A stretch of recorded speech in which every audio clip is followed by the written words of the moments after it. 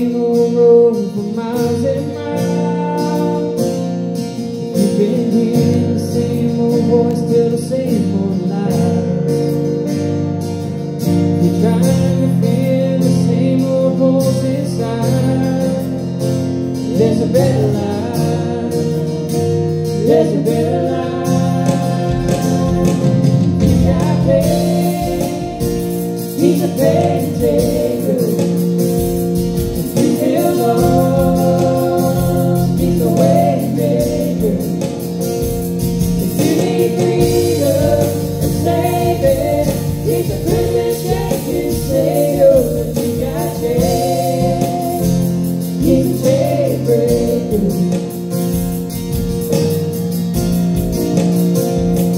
We've all searched for the light of day in the dead of night. We've all found ourselves worn out from the same old fight. We've all run to things we know just ain't right. There's a better life. There's a better life. If you got pain, he's a pain taker. If you feel lost, he's a way maker. If you need freedom and saving, he's a prison shaking savior. If you got chains, he's a chain breaker.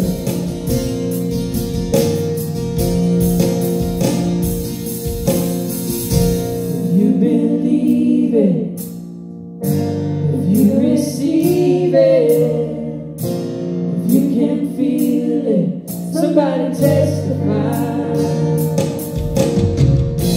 If you believe it, if you receive it, if you can feel it, somebody testify.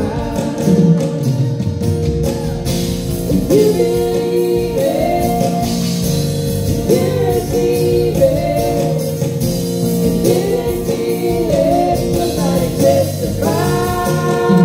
If you got pain, he's a pain taker.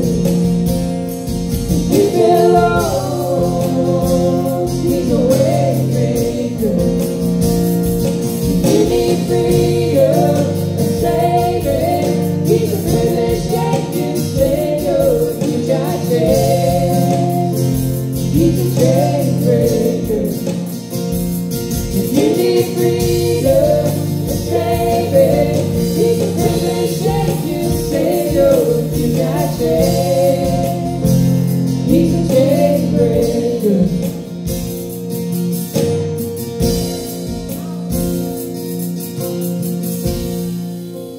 Hallelujah. Praise the Lord. Hallelujah.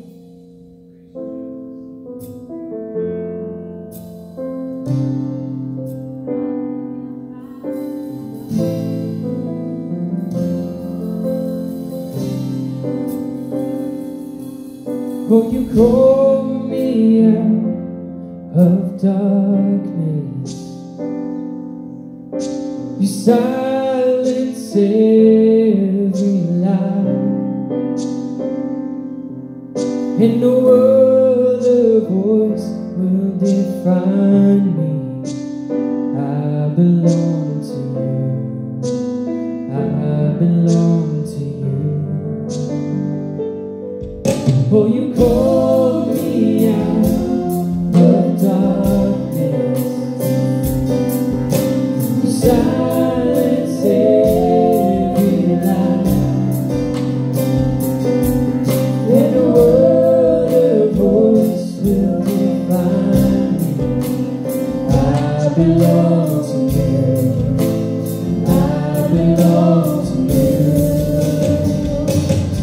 You know the enemy can take what I have.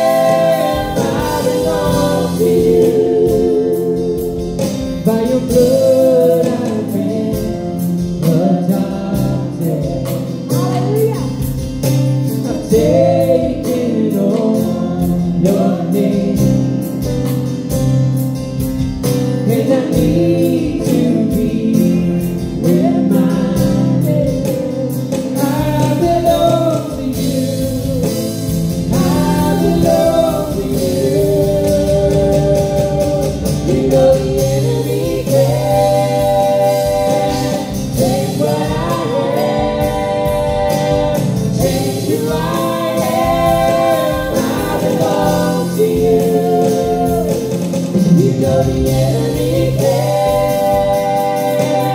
take what I have, change who I am. I belong to you. Greater are you who's in me than he who's in the world. The words you have spoken are stronger than the curse. Greater are you who's in me than he who's in the world. The words you have spoken are stronger than the curse.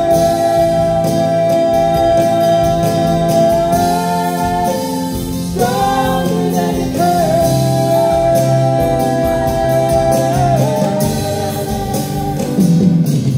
You know the enemy can't take what I have,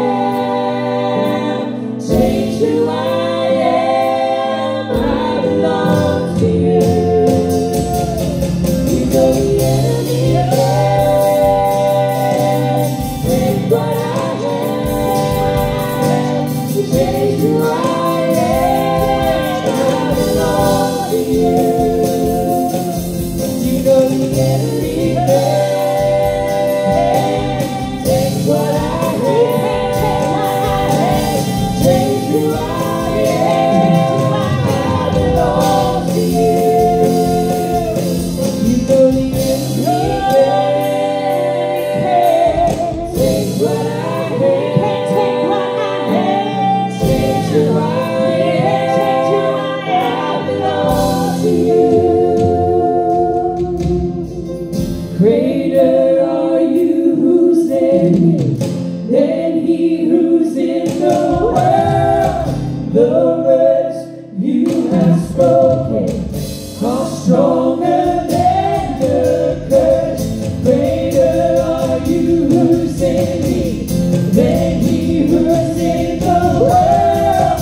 The words you have spoken are stronger than the curse.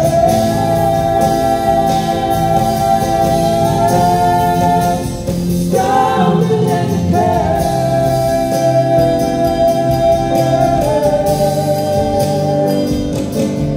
You know the enemy can't take what I have, change who I am. I belong to you. You know the enemy can't take what I have, change who I am. I belong to you. Lord, we just thank you so much, God, that we belong to you, Lord, that you have a plan in our life. Even in the midst of this crazy, God, you have a plan. And we are who we are in you. We are the redeemed. We have purpose, Lord God. You fearfully and wonderfully made us for such a time as this. And none of us have gone too far, God, that you can't grab us up and bring us back to you, Lord God. I thank you, God, that you are a chain breaker. I thank you that you are the way maker, that you are the light in the darkness, Lord God. And I pray right now, Lord God, that you would let your spirit fall into every hole that this prayer goes into. That you would let your spirit fall into every hole as this worship is only for you, the King of Kings and the Lord of Lords. Father, you created your children, your sons and daughters with purpose. You have a plan, and this has not shaken it. No virus can shake the blood. No virus can stop the assignment of God. No virus can have authority over God's people. And so right now, Lord God, I speak freedom over your sons and your daughters. I speak anointing over your sons and daughters. Not our anointing, not our words, but what thus saith God. And so, Lord, I pray right now, Lord God, that you go in every hole and that you, Lord God, just create a fire, God, in each heart, in each mind, Lord God, and that they, Lord God, would just let go of the things of this world and find out who they are in you, Lord God. We give you glory. We give you honor. Bring revelation, God. Revelation, Lord God, to your people. Jesus' name, amen.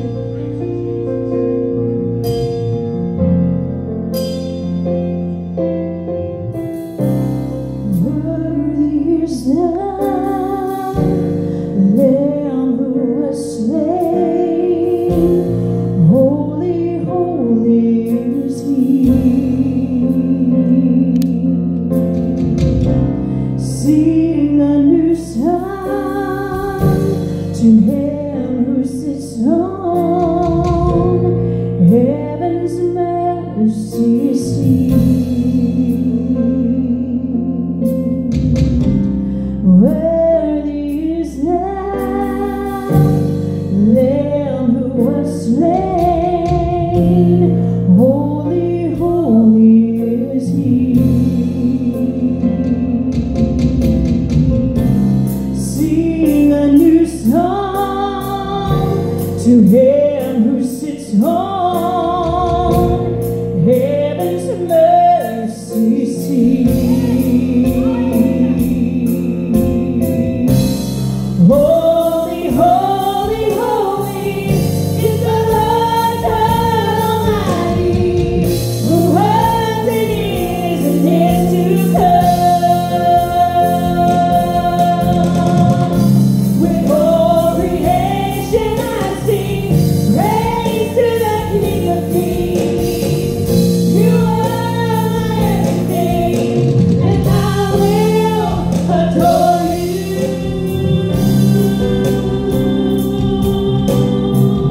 I will adore you.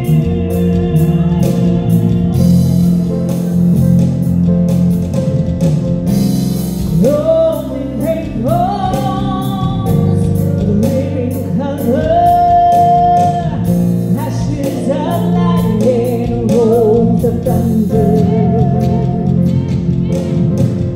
Blessed and honor, strength and glory and power be to you, the only wise King. Holy, holy, holy is the Lord God Almighty, who was and is to come. With all creation I sing praise to the King of Kings. You are my everything, and I will adore you.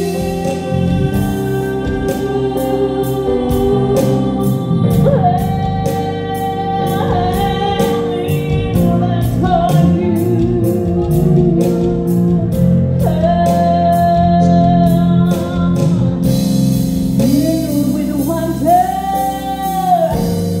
awestruck wonder, at the mention of your name.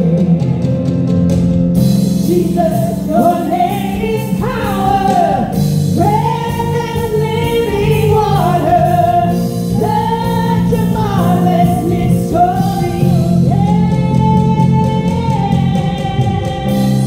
Holy, holy, holy is the Lord God Almighty, who was and is to come.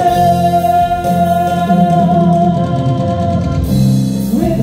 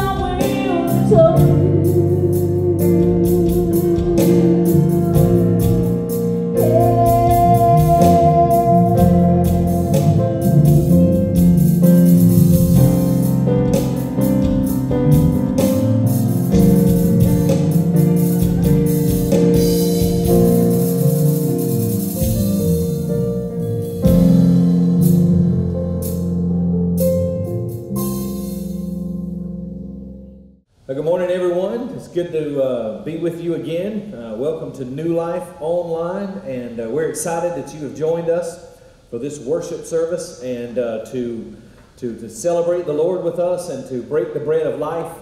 And I just want to say again how grateful I am for all of you, for your faithfulness, for God, for His faithfulness, and for all of this team. What a fantastic time in worship, and I know you were blessed by that.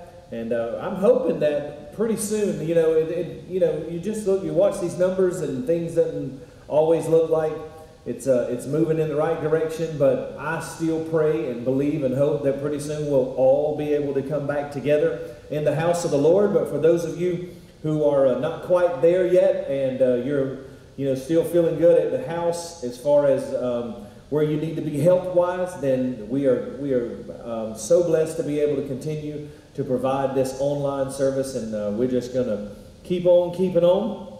Also, don't forget that tonight that we will be at 6:30, I believe it is. Check Facebook page, and but at 6 o'clock probably. I think it's 6. Anyways, double check me to make sure. Always you can message Pastor Lori or someone who knows better than me about time. But we'll be having our prayer and praise night tonight at the church. There's plenty of room. We'll be social distancing. Everything will be sanitized and clean, and feel comfortable to wear a mask if you want, or if we will leave that up to you. But we're going to have a time of prayer and praise and worship, and we're excited about doing that as well. So anyhow, hopefully we'll see you tonight, and if not, then you can just just be praying while you're at the house. And we understand that. We're praying and believing God for everybody's health. And again, thank you, praise team. Thank you, Pastor or Clay, who is our leader, and Melissa and all the team, Jonathan, and who else is there? Seth, the singers, CJ, Nathan, everybody that's involved in that. I don't know who's singing right then. So so all of our singers, Lori and Sherry and Savannah and Lacey. So I'm thankful for all of you guys, and we are blessed indeed. Let me just remind you that you have several options as far as being able to give and take care of stewardship. You can always go online, and there's probably a link somewhere in the description or maybe in the comment section of this video, and you can just click there. It'll be one click. It'll take you right to our giving portal, and you can just give that way. You can automate that thing if you want to. That's a real easy thing to do. If you know each week what it's going to look like, or each month, or bi-weekly, however that looks, you can always mail it in. Many of you have been doing that, and we are very grateful for all of the faithfulness there, and you just keep on doing that. Of course, you can also bring it by if you choose, and but just there's several different options there, and we want to thank you for your faithfulness there as well.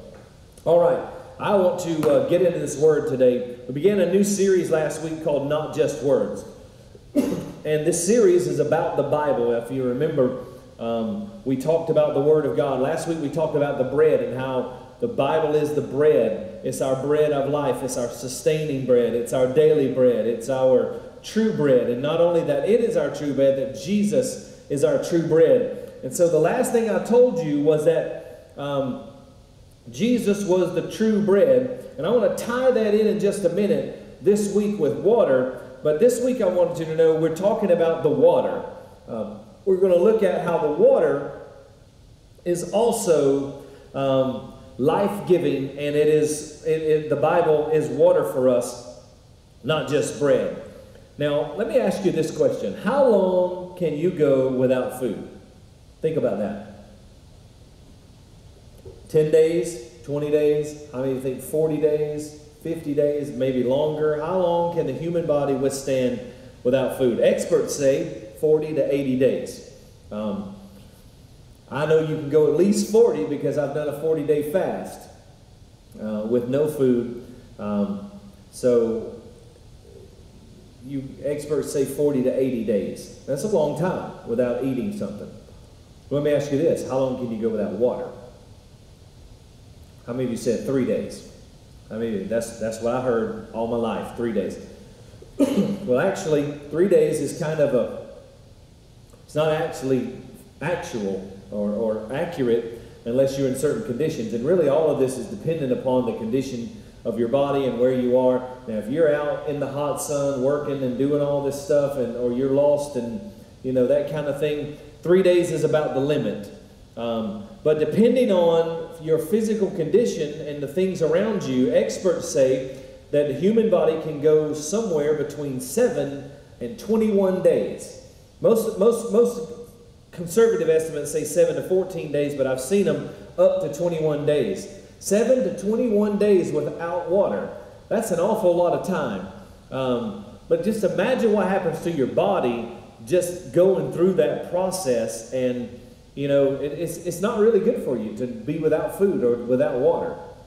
So if the Bible is spiritual food and water, then how long can you live without it? Think about that. Now, I know we're saved and we're sealed by the Spirit of God, but how many believers are being malnourished because they are not feeding themselves on the food of the Word of God, on the bread of life, on the water of life, who is the Lord and is the Word of God? Think about that.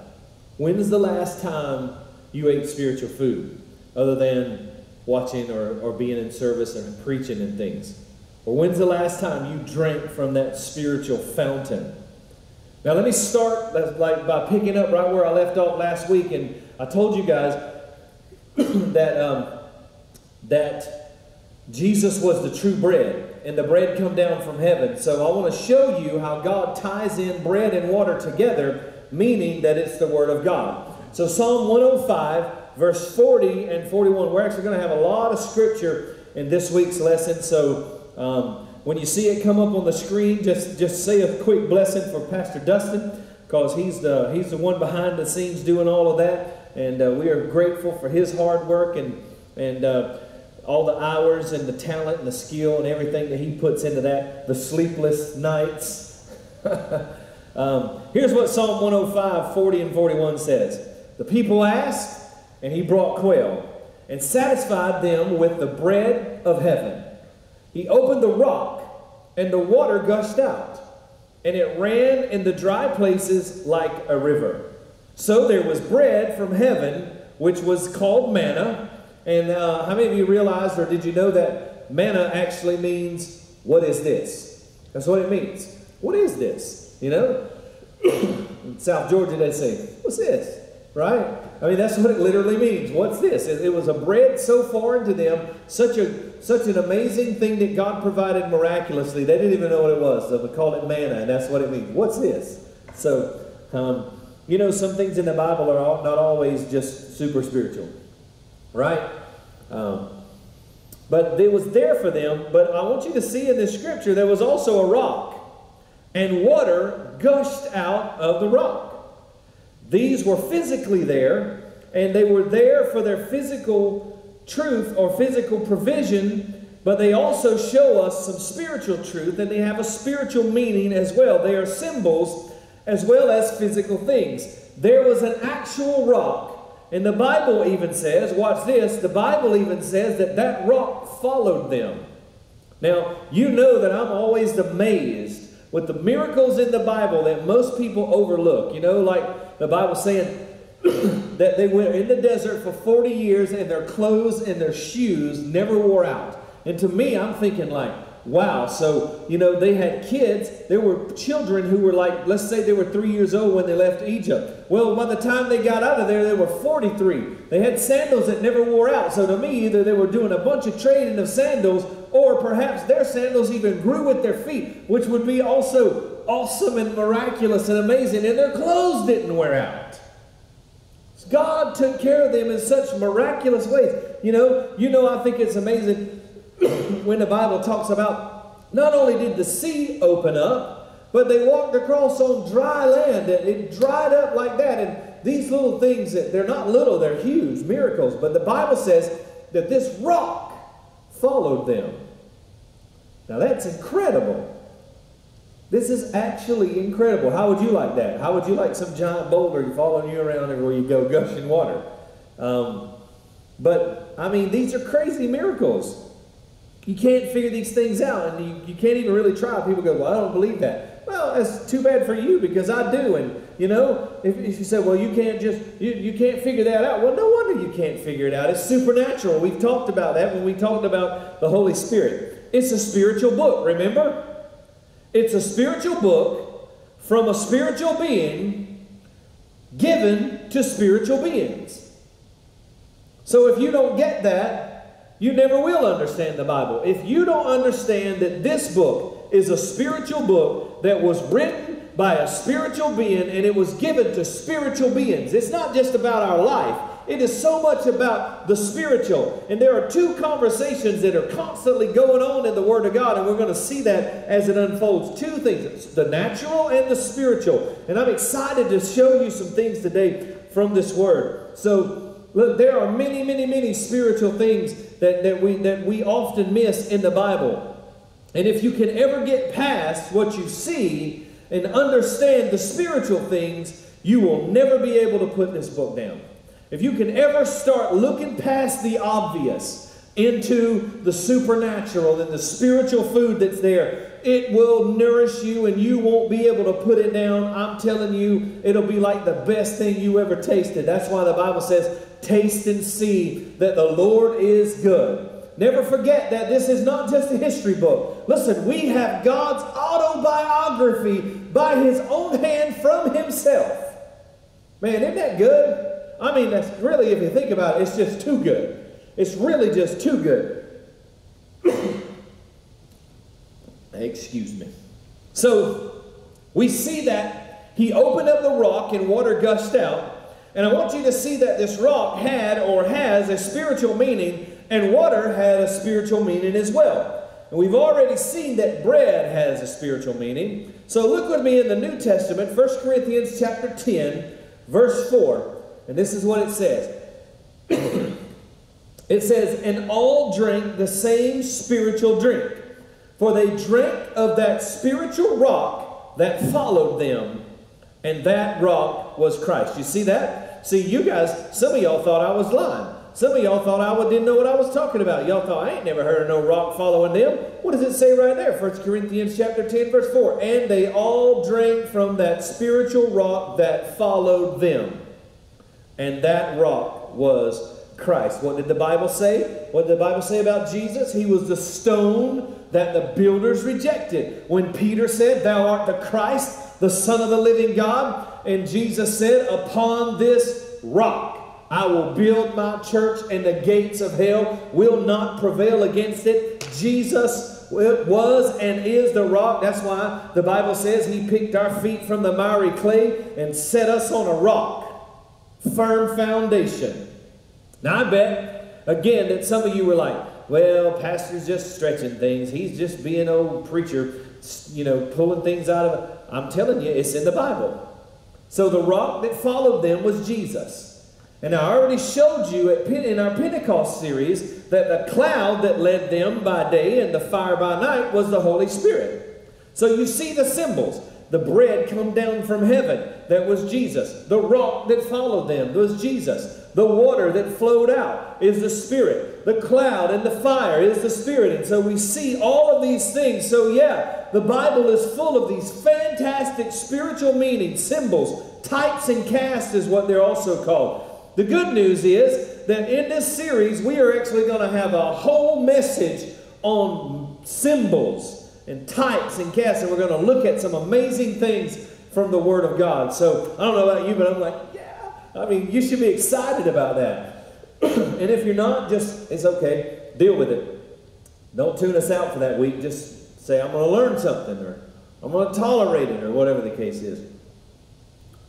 But I think it's going to be really good for you. So water represented the Word, and we will see that today. And this is so important for us to see and know, because the Word of God is super important to our life. It is our life source. And because we are in a war of words with the world and a war of words with the enemy, The world is attacking us, and we are at war with words about the Word.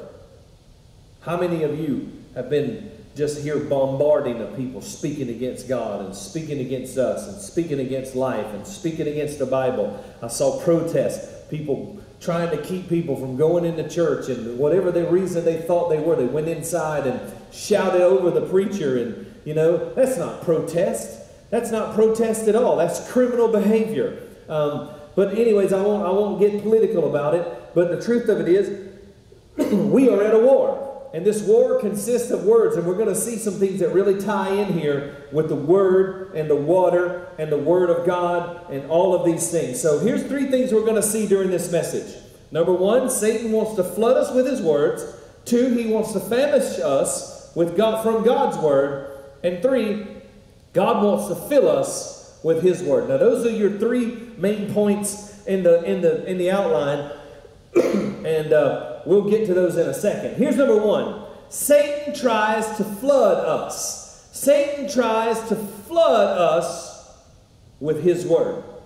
Revelation chapter 12, verse 9. Now, I talked about symbolism and types and cast. And I mean, if you think about it, the Bible, you know, is loaded with these things. And if there's ever a book that's full of imagery and things and you're like, I don't even know what that means, it's the book of Revelation. You know, oftentimes people, especially in these days that we live in, they're like, I want to read the book of Revelation. That people get saved, first thing they want to do is read the book of Revelation. I'm like, don't do that, because you won't understand it. Not only will you not understand it, it'll frustrate you, it may scare you, and then you won't want to ever read the Bible again the rest of your life. Start in the book of John if you want to start reading the Bible. And then go back and read Matthew, Mark, and Luke, and then read John again. And start with the New Testament there. That's where our covenant is.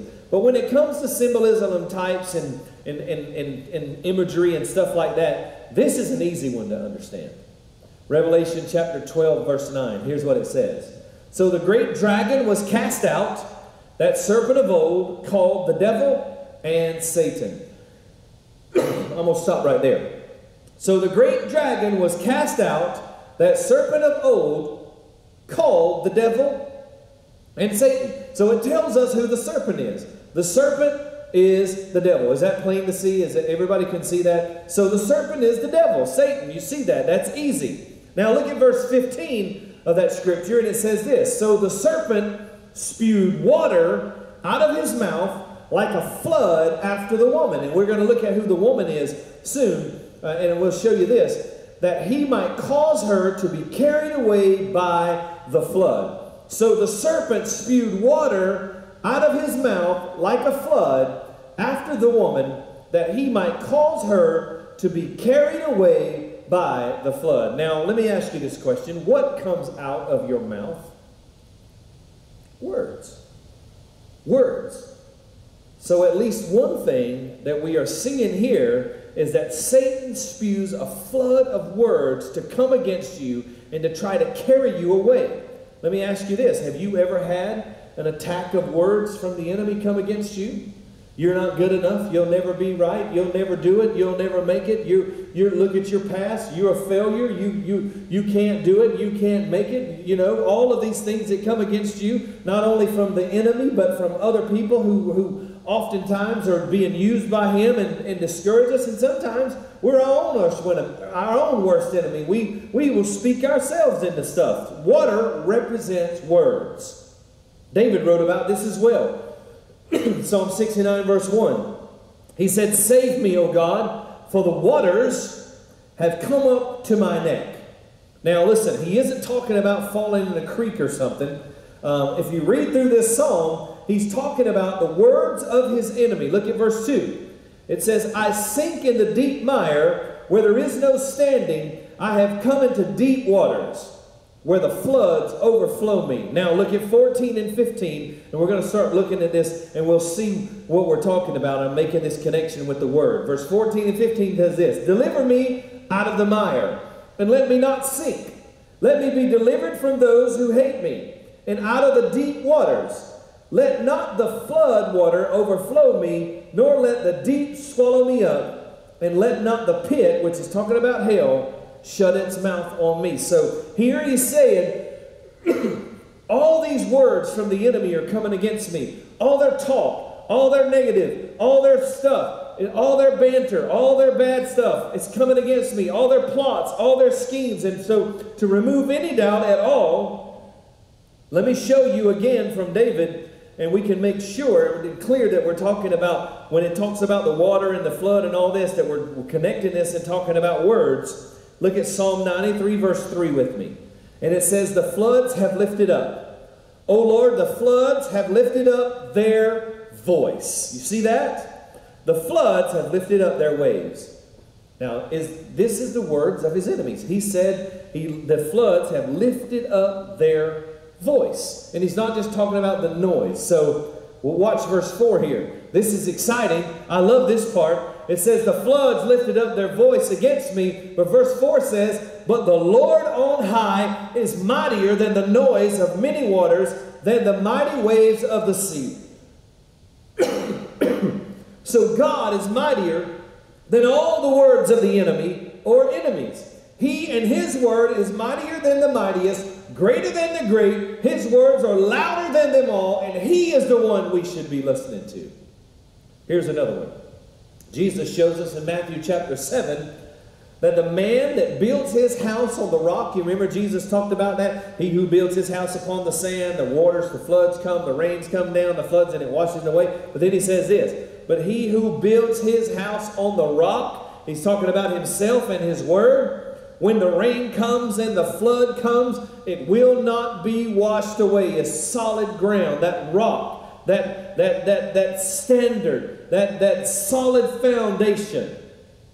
So what we see is God can talk, Satan can talk, but there's another issue at play here. How many of you see where I'm going with this? Guess who else can talk? We can talk. You can talk. Has your mouth ever gotten you in trouble? I just say no comment.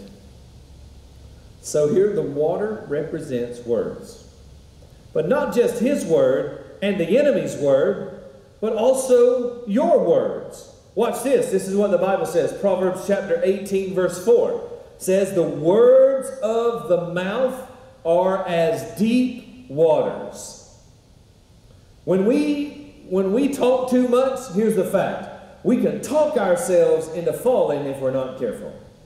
Why do you think the Bible says that we should guard our tongue and be careful with what we say? Proverbs 6 and 2 says this, you have been trapped by what you said, ensnared by the words of your mouth. And remember what Proverbs 18:21 says, death and life are in the power of the tongue. Now, we have power to agree with God's word as he speaks life over us, or we have power to agree with the death that the enemy speaks over us. See, that's what it's talking about when it says life and death, the power that's in the power of the tongue. And we talked about this a good bit when we were talking about speaking the pure language during our Pentecost series. But we don't need to be agreeing with and repeating the enemy and the death and the lies and all the stuff that he tries to bring against us. What we need to be doing is repeating the life that God speaks over us, the life that God's word speaks into us. So the word is water, but we have to be watchful about the floods. And the only thing that can defeat the floods, let me read this to you. Isaiah 59 verse 19 says, when the enemy comes in like a flood, the Spirit of the Lord will lift up a standard against him. Now, many of you have probably heard that scripture often. But let me tell you this. When it says lift up a standard, let me show you what that means. Because we often think, when I first heard this, and I used to understand it this way, maybe some of you are the same as me. I used to think the Spirit of the Lord comes in like a flood, then the enemy comes in like a flood. The Spirit of the Lord lifts up a standard, so he puts some kind of barrier in between us and the flood. Is that what you think? That seems natural. That's what I thought. But that's not actually what it means. Literally, this word comes from the root phrase that means shall put him to flight or drive him away. Now watch this. So it says, when the enemy comes in like a flood, the Spirit of the Lord will put him to flight and drive him away. Now, okay, watch this with me. I know I'm saying watch this a lot, but I want to show you some really, really amazing, cool stuff. We know that at least 3 times it's recorded in our New Testament that the Word of God put the enemy's temptation and problems to flight. That Jesus defeated 3 times. Jesus quoted the Word of God to overcome temptation. He had fasted 40 days and the enemy came in like a flood and tempted him and said things like, make these rocks become bread. Man, that's a big temptation after you fasted for 40 days. Trust me. And the Bible says a standard was raised up against him. In other words, Jesus put him to flight. The Spirit of God put him to flight. How? The Word. It is written, he said. It is written. It is written. 3 times he used the Word of God. He used the Word of God, the water, the Word, to put him to flight. Now, he was the Son of God.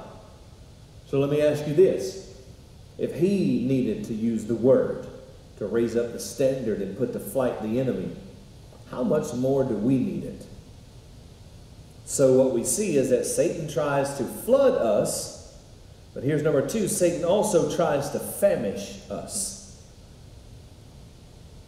You see, he doesn't want us to have and use the Word of God because he understands that the Word of God will deliver us. The Word of God will set us free. Amos chapter 8 verse 11 says this, behold, the days are coming, says the Lord, that I will send a famine on the land, not a famine of bread. We talked about that last week, bread, nor a famine of thirst for water, which is this message about water, but of hearing the words of the Lord. So here's what the prophet Amos said in chapter 8, verse 11. The Lord said, behold, the days are coming when I'm going to send a famine on the earth. It won't be a famine where people won't eat bread or drink water. It'll be a famine about hearing the word of God. Now, this is not a natural famine, but a spiritual famine. All through the Bible, there are 2 conversations going on, a natural conversation and a spiritual conversation.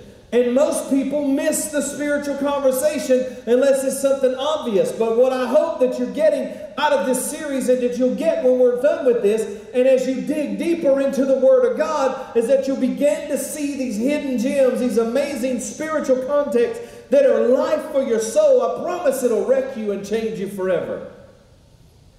And notice this. The Lord said it's a famine of hearing the Word of God, not a famine of the Word. The Word's there. There's plenty of Word. Listen, we're seeing some of this now. There's plenty of Word going around. There's plenty of people preaching. There's plenty of people singing. There's plenty of Word to be had, but people aren't hearing it. They won't hear it. By the way, if we would believe what this Word actually says, and we would meditate on it, and get what it says, who we are, and what we could do into ourselves, I'm telling you, it would change everything about you. It'll change your life. It'll change your habits. It'll change your attitude. It'll change your thinking. It'll change your behavior. If you would really believe that the Bible says you would prosper even as your soul prospers. And look, the word in the scripture, prosper, does not even mean what we think it means about getting money and all of that. It truly is talking about being set free. If we would just get this word and truly believe it, it'll revolutionize us. And I believe it will revolutionize our world. So famine is about hearing the Word of God. So Satan tries to flood us with his words, but then he wants to famish us from God's Word. You see that? Mark 4:14 through 15 says this. This is Jesus talking about the parable of the sower, and he says, the sower sows the Word. And these are the ones by the wayside where the Word is sown. When they hear, Satan comes. What's that word? What's the next word right there? Does it say in a week, in a month? Satan comes a little bit later on? No. It says Satan comes, when they hear the Word of God, Satan comes immediately and takes away the word that was sown in their hearts. He wants to famish you from the word of God. Now, I don't know if you've ever thought about that, and I really haven't until I started doing some study and some listening and preparing for this, and I heard one pastor talking about this, and he asked this question: do you mean that Satan can take the word of God out of my heart? Now, that's a scary thing to think about. Your word, O Lord, have I hidden in my heart, that I might not sin against you. But here this thing says, when they hear, Satan comes immediately and takes away the word that was sown in their hearts. Now, how is that? How does that happen? How is it that Satan can come and steal the word that was sown in your heart? All right, remember I said God can speak, Satan can speak, but also remember this, we can speak. And the Bible says what? The Bible says life and death is where? In the power of our tongue. And the rest of that verse says, and they that love it will eat it. So in other words, this is what it says. You'll reap what you sow. You're going to eat your own words. And so here's what this scripture means, I believe. And I believe that I'm going to show you this. Out of the abundance of the heart, the Bible says, the mouth speaks. So think about the heart, out of the abundance of the heart. So God speaks in many ways, and the word gets in our heart. But then Satan speaks and tries, and his goal is to get the word. He wants to speak something contrary to the word of what God has spoken into our hearts, and he wants to counteract that. And if we speak these things, if we agree with these things, if we start repeating these things that are contrary and opposite to what God has said, these things will get in our heart, and out of our heart we will speak it. And then the word of God that was sown in our heart, the enemy can take that, because now we're speaking the negative. Can you see that? And typically, when this word leaves our heart, our faith will go with it. Right? So we have to hold on to the word of God. We've got to hold on to the word that we receive. We've got to be like Mary and ponder that thing and contemplate it and meditate. That's why the Bible says meditate on the word day and night. Read Deuteronomy chapter 6 and understand that why the young Jewish children were taught this from the time they could begin reading and understanding, even before they could read, when they could recite the Shema. And it says, the Lord your God, the Lord is one, and you should love him and with all your heart, with all your mind, and with all your strength. And then it goes on to say that you should take his commands and his words, and that they should be in your heart and in your mind, and you should pin them on you. You should put them on your head as frontlets. Everywhere you go, the word should be before you, in you, behind you, and all around you. That's why we talk so much about the word. Say the word, read the word, pray the word, preach the word, sing the word, quote the word, memorize the word. The word of God is your life. It is your bread. It is your water of living life. And we're going to see that in just a second. So Satan is trying to flood us. He's trying to famish us. But here's number 3. Jesus is wanting to fill us with his word. 1 Corinthians chapter 2 verse 13 says this: these things we also speak, not in words which man's wisdom teaches, but which the Holy Spirit teaches, comparing spiritual things with spiritual. But the natural man does not receive the things that of the Spirit of God, for they are foolishness to him, nor can he know them, because they are spiritually discerned. Did you hear that? So don't be surprised. Don't be so amazed. Now you understand why you're speaking the word of God to somebody so plainly that they should be able to see exactly what the answer is, and they look at you like a mule staring at a new gate, like they don't fully get or understand what you're saying. It's like, and you're like, why don't you see this? Why don't you get it? This scripture right here tells us the natural man does not receive the things of the Spirit of God because they are foolishness to him. They can only be discerned spiritually. And it's the Bible that begins. And that doesn't mean we stop speaking. That means that we need to do what 1 Corinthians chapter 4 tells us. Pray that God will pull down strongholds. and pull down the blinders that cover people's eyes. 1 Corinthians chapter 10, for the weapons of our warfare are not carnal, that they are mighty in God to the pulling down of strongholds and every high thing, thoughts that set themselves contrary, that try to compete, if you want to say it that way, against the Word of God.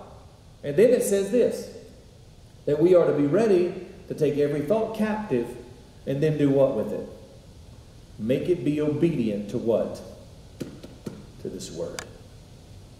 So Satan's trying to flood us and famish us, but Jesus is wanting to fill us. Man, I don't know about you, but I'm enjoying this. I know I'm trying to be a little more reserved because of my voice, and I'm doing a little more teaching today than so much preaching, but man, I hope you are getting this message, because it is a really, really, really, really life-giving word that'll help you if you'll let it. So, listen, we are talking about two conversations.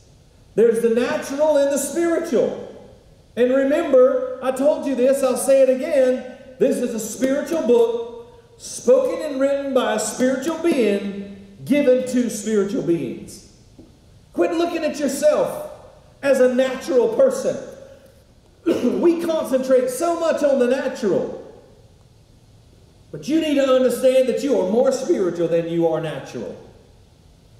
The Bible says we are made in the image of God. And one of the things that means is that God is Father, Son, Spirit. Think about this. He was one part flesh. Jesus come to this earth, two parts spiritual, if we look at it and break it down. It's very simplistic, but I want you to see that. So the Bible says that we are made in His image in this. We are body, soul, spirit. We are one part flesh, two part spirit. But we let the flesh control. The flesh wants to run rampant. The flesh wants to rule everything. But we can bring it under subjection. We can cause it to be obedient to the Word of God. That's why we fast. That's why we pray. That's why we ask the Spirit of God to help us. And we submit to Him. And then as our roots go deep into Him, the fruit of the Spirit comes out of us. Now I want you to watch this conversation with me. Here's the story of the woman at the well. John chapter 4, we're going to look at verse 6 through 14. And I want to show you some stuff here. So he came to a city of Samaria, which was called Sychar, near the plot of ground that Jacob gave his son Joseph. Now Jacob's well was there. Jesus, therefore, being wearied from his journey, sat thus by the well. And it was about the 6th hour, and a woman of Samaria came to draw water. Now we understand that this was not the normal time for her to come. Pastor Clint spoke so eloquently and powerfully about this not too long ago. I won't get too much into that, but we understand she was trying to hide from people. She didn't want to be seen. She was trying to just go get her water and go. But Jesus, if you remember, He said, I've got to go through Samaria. He knew she would be there. There was an appointed time for her. So Jesus said to her, the Bible says, continuing on, give me a drink. For his disciples had gone away into the city to buy food. Then the woman of Samaria said to him, how is it that you, being a Jew, ask a drink from me, a Samaritan woman? By the way, right there, New Testament, there's a form of racism. It actually existed long before then. But I want to tell you, wherever evil's present, all this evil stuff's going to come out. That's why we have to fight hard to bring righteousness and light. So, anyways, I just thought I'd throw that out for you. And here's the thing. It says, for the Jews have no dealing with Samaritans. Here's verse 10. Then Jesus answered and said to her, if you knew the gift of God and who it is that says to you, give me a drink, you would have asked of Him and He would have given you living water. Jesus basically is saying, if you knew who you were talking to, I'm God. So the woman says to him, sir, you have nothing to draw with, and the well is deep. Where then do you get that living water? It's a really good question. Are you greater than our father Jacob, who gave us the well and drank from it himself, as his sons and his sons' livestock? So here's what she says. Jesus says, said, listen, if you realize what I was saying, if you knew that I was God and I spoke all this world into existence, that I measured this universe with the span of my hand, and I promise you, I've got something that'll change you forever. If you knew what was about to happen, sweet woman, you'd be asking me to give you living water. I'm God, and I'm here with your answer. And she goes, well, where are you getting this water from anyways? And then she says, are you greater than Jacob? And I could see Jesus inside of his mind going, well, duh. What do you think? Before Abraham was, I am, he said. Verse 13 says this, then Jesus answered and said to her, whoever drinks of this water will thirst again. But whoever drinks the water that I shall give him will never thirst. But the water that I shall give him will become in him a fountain of water springing up into everlasting life. You see what Jesus did there? The Word of God, the Word of His power, the Word of His salvation, the Word of His Word becomes water within us, springing up into everlasting life. It's spiritual. Don't ever let anyone tell you that this isn't the Word of God, that this is just some book. Listen to me, child of God. This is the living water that will become a fountain inside of you, and it'll not just supply water for you, but it'll supply water for all around you and give you life everlasting. And isn't it amazing? He said this water is going to spring up from inside out. Watch this. This fountain cleanses and washes from the inside out. See, we always worried about the outside, but Jesus said, you worry about the inside. You let me deal with the inside. The outside will take care of itself if you let me get onto the inside. Well, let me end with this last scripture. Ephesians chapter 5, verse 25 and 26. It says this. Husbands, love your wives, just as Christ also loved the church and gave himself for her, that he might sanctify and cleanse her with the washing of water by the word. Do you see that? We're talking about the water. We're talking about the word. We're talking about the power of the life-giving, life-changing, cleansing, amazing word of God, the living water. Our spirits are cleansed by the blood, but our souls are cleansed by the word. Do you see that? See, that's where the war is. In our mind, our soul is what? The seat of our mind, our will, and our emotions. And that's where the war is. If you're having problems with being overcome with thoughts of pride and greed and bitterness and anger and lust and envy and jealousy and all of these things that we deal with on a daily basis, if you're having issues with your thought life and trying to get things under control, whatever it is, it's because you're not taking a bath. It's because you haven't let the water wash you from the inside. And let me just say this. Get in the Word this week. Take a bath, will you? You ever feel like telling somebody that? I heard somebody say that and I said, I want to include that in my message. Take a bath. This word will cleanse your soul. Meditate on the scripture each day. Read your plan. Get in the word. Do your daily devotion or whatever it is you do. But let me ask you this. Let me challenge you to do this week. Now, last week I told you to start memorizing scripture. This week I'm going to ask you this. Meditate on one scripture each day. Maybe even memorize it. Out of your daily reading, I want you to pick out, let the Spirit of God lead you one scripture that really stands out to you, and I want you to meditate on that thing every day, all day. Meditate on it and see what God will say to you. Now I want to pray for you as we end this message today. And I want you to ask the Holy Spirit again, as we've been doing at the end of each one of these messages. Holy Spirit, what are you saying to me? What are you trying to show me? Jesus is the Word. His Word is our bread come down from heaven, but it is also our water for our soul. He is the rock that the water gushes out of. And the Bible says he follows us. He's Christ. He's with us always. He'll never leave us, never forsake us. This water is life-giving. This water is life-changing. This water is life-cleansing. It'll wash you forever. Friend, I want to tell you something. If you're sitting there and you're thinking, I need to change, I need to do something different, I need God to help me, I can't stop thinking about this, I can't stop acting this way, I can't stop doing this, I wish something would change. You've tried everything else. You've tried to do it all on your own strength and in your own power, and it's just not working. Listen, you need a bath. You need to let the Spirit of God come over you and let the Word of God cleanse you. Call out to Jesus. We're going to pray in just a second, and when we do, I want you to pray with me. And you cry out and call out to Him. And you ask Him to touch your heart. You ask Him to forgive you of your sin. You tell Him, I repent. That word just means I turn around and I'm going the other way. Not my stuff. I'm following you now, Lord. He'll change you. He'll cleanse you. He'll make you new. And He said this water, you remember what He told that woman at the well? This water will bubble up inside of you and become a living water that gives life.